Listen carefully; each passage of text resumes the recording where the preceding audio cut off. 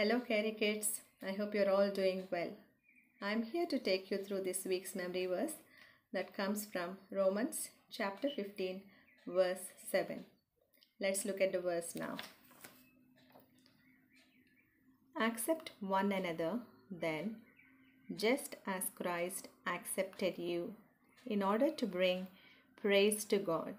Romans chapter 15, verse 7.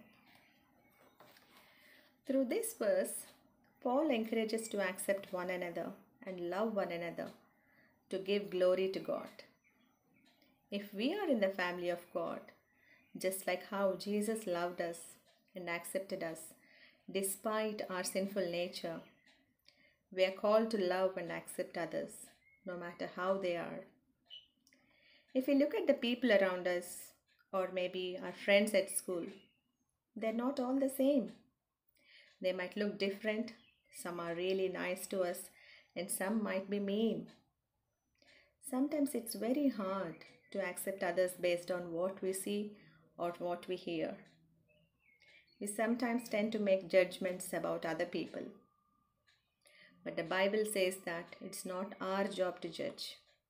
If we love God, we ought to love and accept other people as God wants us to.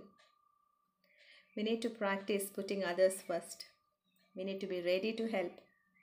We need to learn to be friends with everybody. Be nice and kind, even to the people who are mean.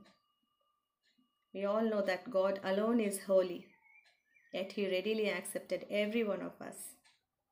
We are all created in the image of God, and we are called to accept others the same way.